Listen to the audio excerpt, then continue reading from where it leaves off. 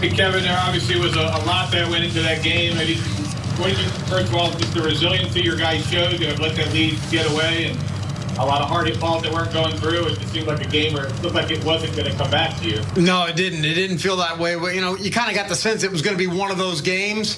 But when they separated and got the 3-run lead with just how good their bullpen is, we knew we had kind of an uphill climb. But give the guys a ton of credit for staying at it. Like you said, we did have some hard-hit balls. It didn't have much to show for after Brandon's big grand slam. But they stayed at it and, came back, pieced it together against, a pretty elite bullpen that has really done some special things this year. So, big win.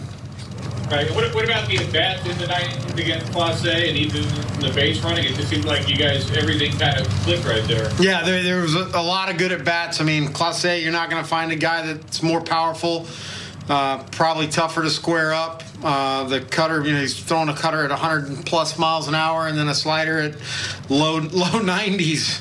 It's amazing what some of these pitchers can do right now. But, Randy hung in there with 2 strikes after falling behind 0-2. Wander, I'm guessing Wander hasn't seen too many pitchers like that, coming up. And then Yandy, a lot of confidence that Yandy's going to be able to come through just because he puts the bat on the ball so well.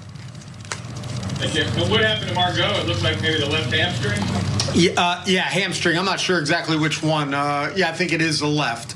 Just pulled it trying to beat out that hit, and that got everything started. So hopefully it's not too bad, but hamstrings generally are, he's not one to come out of the lineup, so we could tell that he was in some pain. So just the last thing, the way that you went through the pitching staff, just kind of your progression there. Obviously decided Rich wasn't looking good there in the 4th, and then you went to Drew and Springs rather than maybe the higher leverage guys at that point. Well, with Rasm, he comes in and gets a big out for us, and then give their hitters a lot of credit. They put some good swings on the ball. The ball that Franmel hit, 98 in the top corner of the zone. Ideally that's kind of where we're trying to go. So tip your cap. You don't see that ball get squared up like that very often. And they gave us our fits, but the guys stayed at it like you said. Got some big performance by Kit, and then Pete comes in and gives us a chance to keep it at 1. I feel like it was a good approach offensively pretty much all night. Only 5 strikeouts, like some hard hit balls, hit right at guys, and it kind of came through in the 9th, what you were able to do. Yeah, it doesn't feel like it when you're going through it, but looking back, it was a lot of runs scored, a lot of hits, and there were some balls that we squared up, and they had us positioned really, really well. But yes, it was a solid approach, and as the score dictated, we needed every bit of it. Big moment for Brandon. Obviously, the lead was lost, but a big moment for him as far as continuing to trend in the right direction with Grand Slam. Yeah. Look, and probably coming off a lefty helps that much more, just for his overall psyche. But we talked in Buffalo how we felt Brandon was kind of trending in the right direction, and he's continuing to show that. Got a fastball that gave us a really big early lead that you'll take every time. Going back to Ritual, you feel like he's kind of running out of gas there, maybe in the 4th, or do you have the bullpen rest with an off day tomorrow? Kind of what went into it? Combination. Look, I think Rich does what he always does. He competed really, really well. It's unfortunate that 1-2-0-2 pitch, whatever it was, to Bradley got away from him, but just felt in that moment that we needed to kind of find a way to stop it right then. And, Ras did. We got a line out to end the inning, and then Cleveland got right back at it.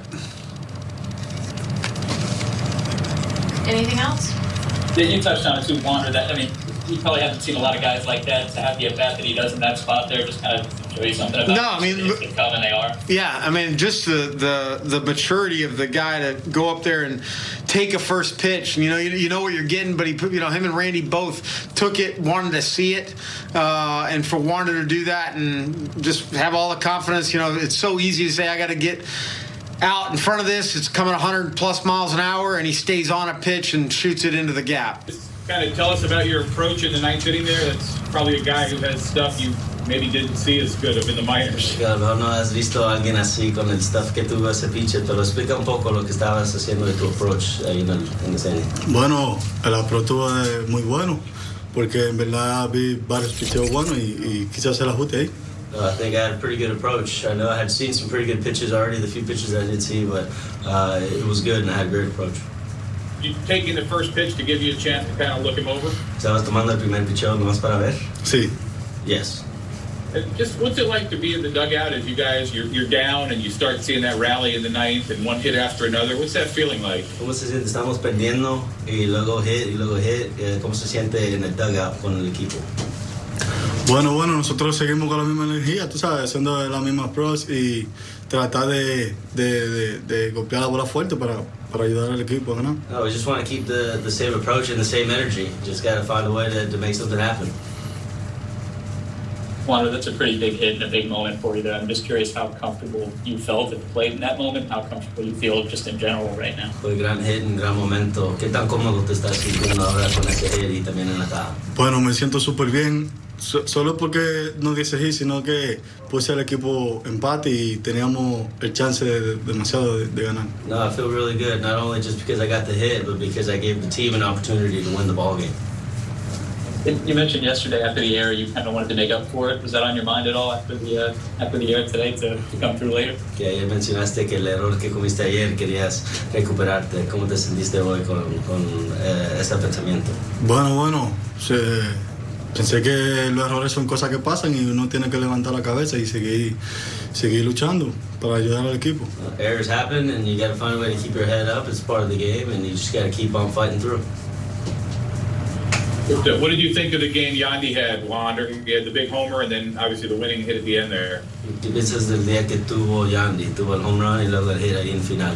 Bueno, sí, hizo buenas pruebas ahí. Se supo leer bien los picheos y ejecutó la bola para empujar la carrera. No, he had a really good approach and you can tell he was seeing the ball well and he did a really good job.